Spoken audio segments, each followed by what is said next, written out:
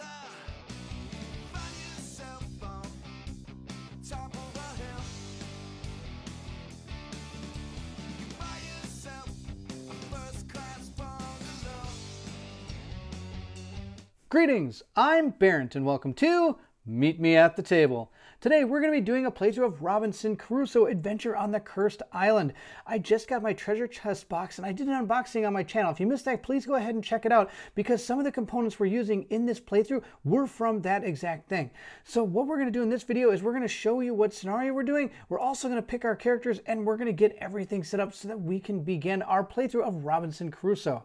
For those that don't know, Robinson Crusoe is an adventure game for 1 to 4 players. And in this adventure game, you're given a scenario that you have to accomplish. It could be anywhere from running from an active volcano to just trying to get off the island. Or it could be that you've come to the island to try to take on some poachers. There's so many different adventures in this. There's even one starring King Kong that you can play in Robinson Crusoe Adventure on the Cursed Island. So this is a really cool game because every time you play it, it could be really different based on the scenario you choose. We're going to go ahead now and check out what scenario we're going to be playing while we go through Robinson Crusoe.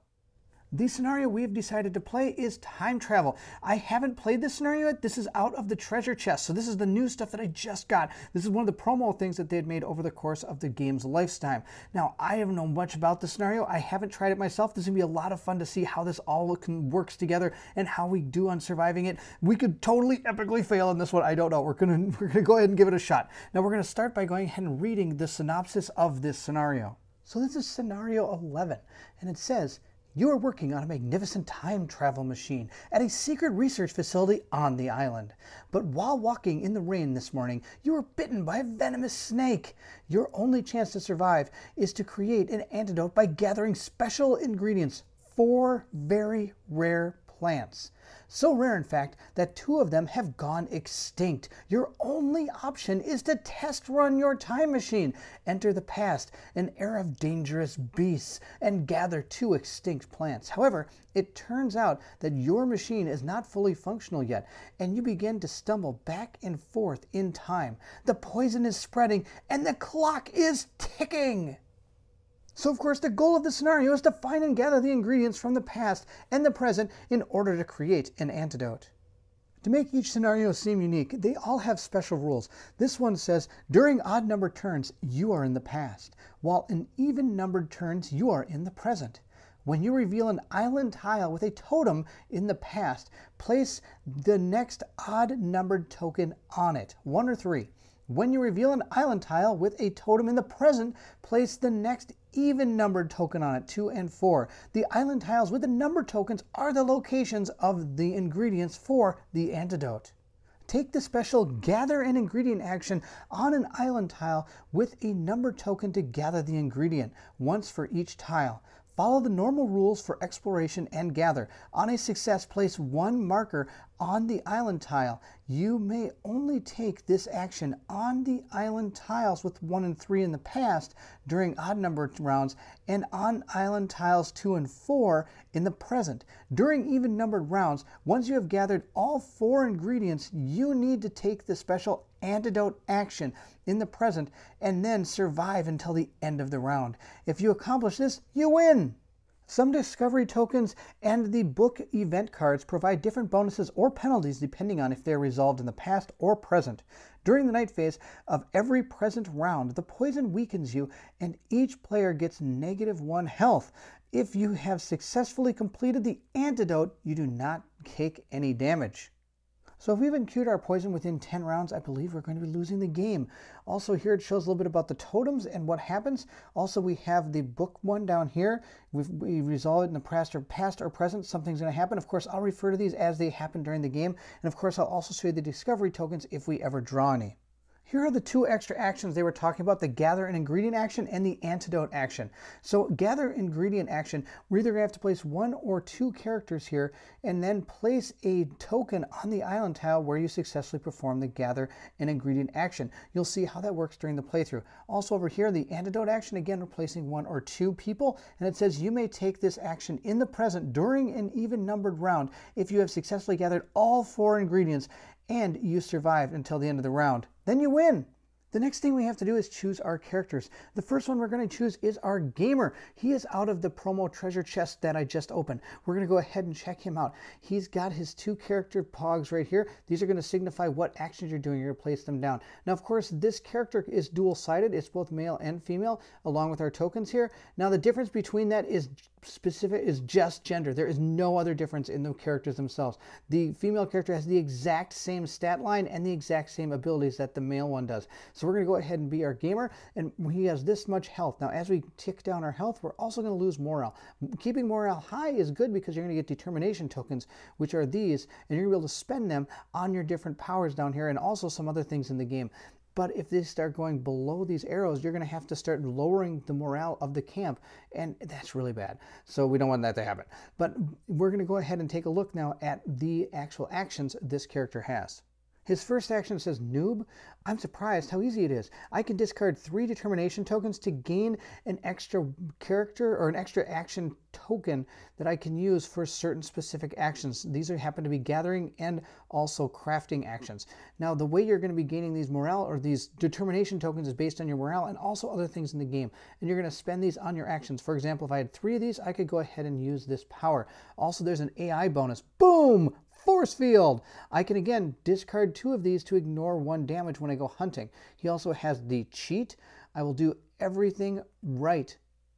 I will do the right thing once I've exhausted all alternatives. After resolving an adventure card effect, discard 3 determination tokens to not have to shuffle the event deck and discard it. You'll see how that works during the playthrough. And the last one is Power Gamer. Oh, this isn't a competitive game. That's my favorite quote.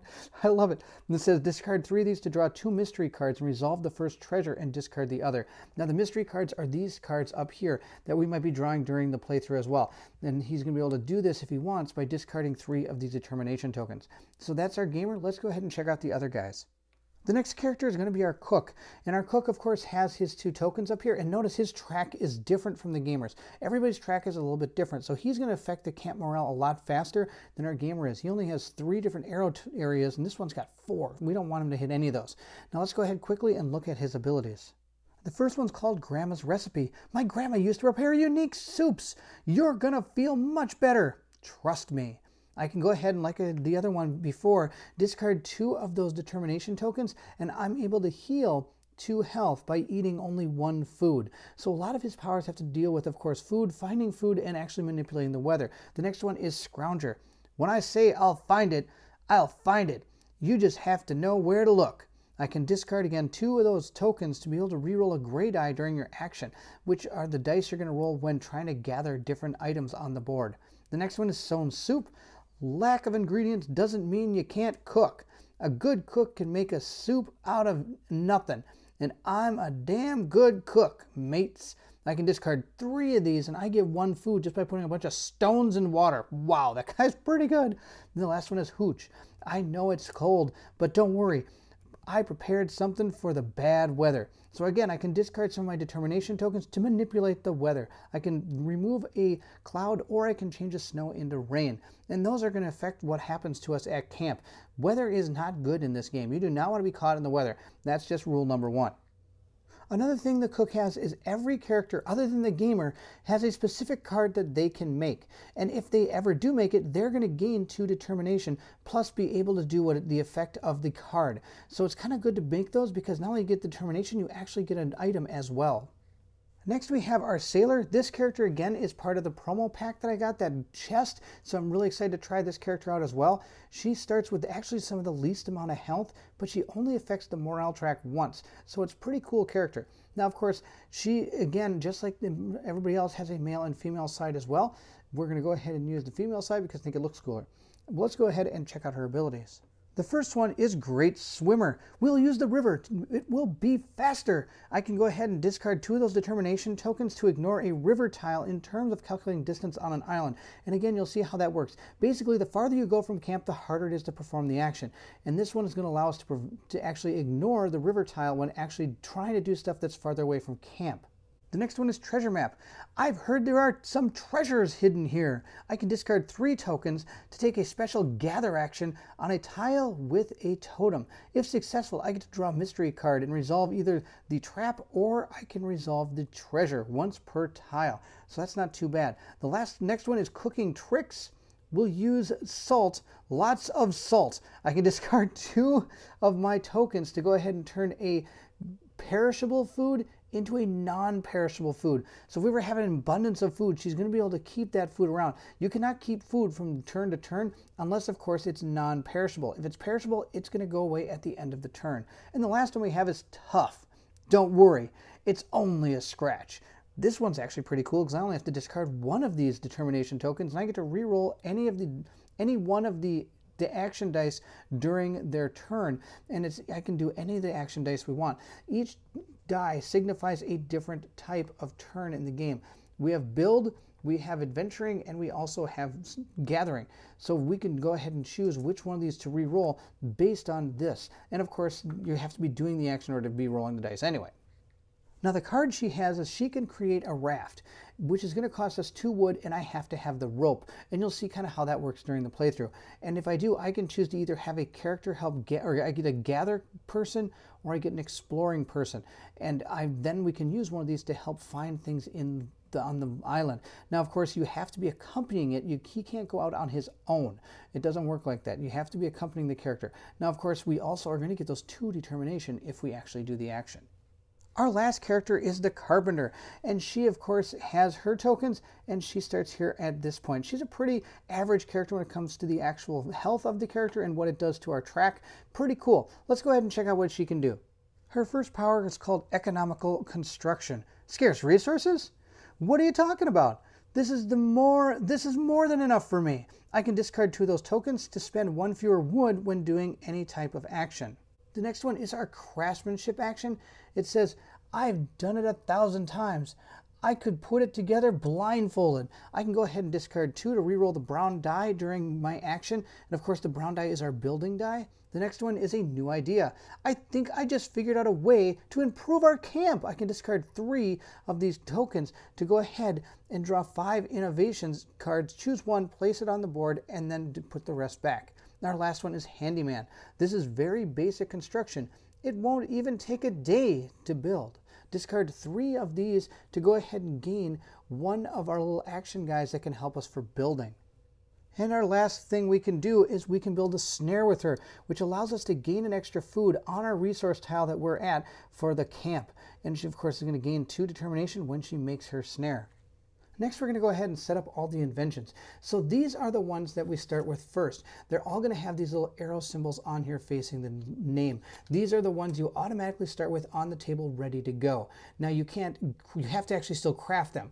And you can only craft the ones that you've found actually out in the wild. So if you have uncovered this tile, then you have the ability to try to create a shovel.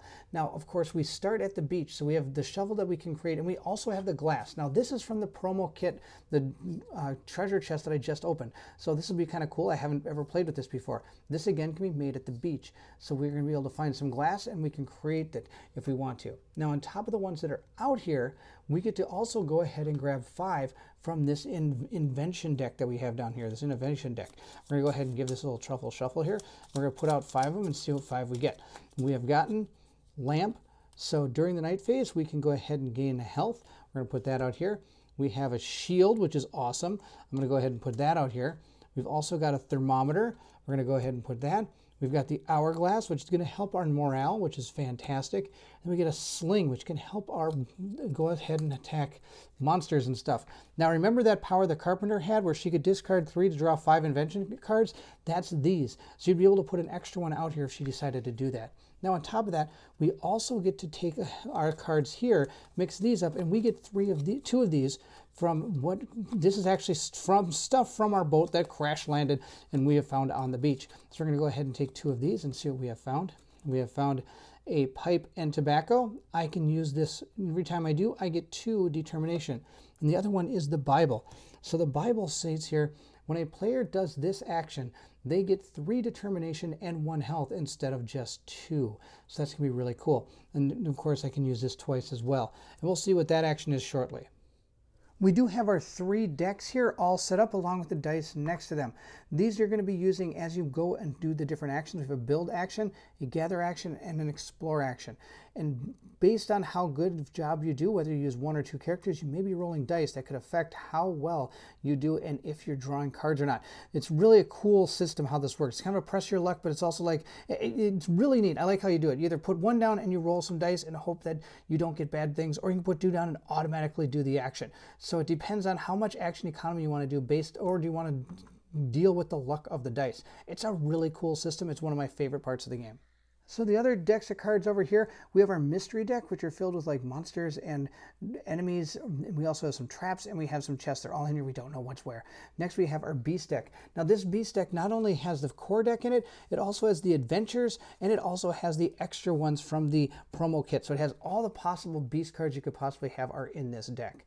The next we have kind of a beach deck. This is a deck you can use. If you decide to gather from this tile right here, you can choose instead to draw a card from here. So it's an interesting and an added thing to have in this game that also came with the promo pack. And we also have our tiles for our island. Now there's nothing new in there. They're all the same.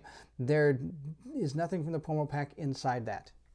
This game comes with 3 different cards that have a blue back to them, and you get to choose which one you want to use. I've gone ahead and chosen food crates. So this is a special event that only happens at the beginning of the game. And at this event, up on the top, it says right here, you notice food crates scattered along the shore. And for this turn, or while this is in play, I could use one of my actions to go ahead and grab a perishable food, or I could grab 2 actions and go ahead and grab a perishable and a non-perishable food. Then of course I'm going to be discarding this card. Now of course if we don't do anything about this card, as the game progresses, more event cards are going to come down and fill this area up. So another one will be placed here. And then again, if I place another one here without resolving any of these, this one's going to go away and we have to do what's on the bottom of the card. For this one it says nothing happens, but for some other ones something really bad could happen. So we'll have to see how that goes. This is probably a really good card to take care of because 2 food for 2 actions is a real good deal. There's only a few more things left to do. One of them, of course, is we have to put out all of our tokens. We have our perishable food, non-perishable food, we have our pelts or hides, and we also have our wood tokens here. Those are all, again, from the upgrade components that we got when we pre-ordered the chests. So those are really cool looking. I'm just really thrilled. These wood look so cool. This is pretty cool. All right. Then we also got the rest of the tokens back there that we may be using. And these, of course, are determination tokens. And these are tokens that may happen. Some of the cards may tell us to put these type of tokens on our character. If you remember what our character cards looked like, they had little circles on them. And so they might tell us to actually put those things on these circles. And then later something might resolve based on where that circle is, if it hasn't been taken care of yet or not. But we'll see how that works during the playthrough. Inside here are all our discovery tokens. I have them inside the bag that this came with, which is pretty cool. Now this, again, the bag is actually from the chest as well, and I actually put in the extra discovery tokens that were from that chest as well. So we're playing with a lot of the new material, which is going to be really cool, and we're also playing a scenario from there. Now there's only 1 or 2 more things left to get ready. The next thing we have to do is we have to create our event deck that's up here. So the first thing we do is we're going to separate our decks of cards that we have. This big deck of cards, we're going to separate them by cards with books and cards with these adventuring symbols in them. We're going to separate those. So these have all those, these have all the books. So we're going to go ahead and first separate those, then we're going to shuffle the decks, and we're going to draw half of the number to equal out our scenario. Now our scenario is going to have 10 turns, so we're going to go ahead and take 5 of these. 1, 2, 3, 4, and 5. And then we're also going to take 10 of these cards as well. These are the ones with the adventuring symbols. So we're going to go ahead and take 1, 2, 3, 4, and 5. We're going to take this deck and we're going to shuffle it up, and this becomes now our event deck that we're going to have to deal with over passage of time. Now, of course, the other thing we're going to have to do is we're going to have to set the morale of the camp. It always starts at 0. Based on your scenario, maybe some will start at a different spot, but for this scenario, it is going to start at 0. Up here in the very corner of the board, we do have to put a marker for our weapon to see how powerful it is. It obviously can go from 1 to 10. It starts at 0, but I could spend a wood to go ahead and create this. I can build it using a build action to go ahead and create weaponry if I want to, as one at a time. Now, we are also going to play something else from the expansion. Our shelter here is right here. It's going to cost us some resources to build it based on the number of players. We have 4, so we either pay 4 wood or 3 hide to create a shelter, or improve either our canopy or our palisade here. That's what these are going to be able to do. And of course, these are going to protect us from weather and also can protect us from the evils that are lurking about on this island. Now, in the expansion, it does give you, the promo kit, it does give these awesome cards. Based on where we decide to put our shelter, we're going to be able to take advantage of what is on that tile. So let's say we built our shelter in the hut in the meadows. We're going to be able to roll an extra die during the production phase instead of the weather phase. So that means we'll know what kind of weather is coming. And we're going to go ahead and place this right here to occupy the new area so we have that. Now, of course, if we ever decide to change our location, we wouldn't be able to take advantage of this. We'd have to discard it unless you're going to the same location. So the first thing you have to do is you have to build your shelter. Once your shelter is built, you can place this on the board. Then again, you have to build an upgrade shelter action, which means you're going to have to go ahead and build an upgrade to it. So say we're in the mountains. Now we're in the mountains, we can build an upgrade and we can upgrade it to this. So that means that we can go ahead and turn our perishable items into non-perishable food. So it's an interesting concept. We're going to see. We might not even use it because it is a whole action to do that, but maybe it'd be worth it. We'll see as the playthrough goes on. The last thing we have to do is we have to do something that you only do in a 4-player game, and that's the arrange camp action is a little bit different. Now remember that Bible we had? It says that when a player does an arrange camp action, they get +3 determination and a health instead of just 2. So normally when you do this action, you're going to get 2 determination and your morale is going to go up. Now, of course, the Bible is going to give you 3 determination and a health instead of just 2. Now, the problem is with a 4-player game, it's a little bit easier. So they make you put this card down on top of it, which basically symbolizes that if you do a work around the camp action, you're only going to gain the 2 determination or you're going to boost the morale. You don't get to do both at the same time. Now, when you use the Bible, you get to go ahead and grab the 3 determination and heal yourself, but you don't get to add 1 morale to the camp. If you do the 1 morale, you're really not using the Bible at all. So we're going to go ahead and put that card there, and the only things we have left to do is we do have to put a couple tokens on these cards. You can only use these cards a total of 2 times, then they are gone. So our Bible and our pipe are both going to get those tokens.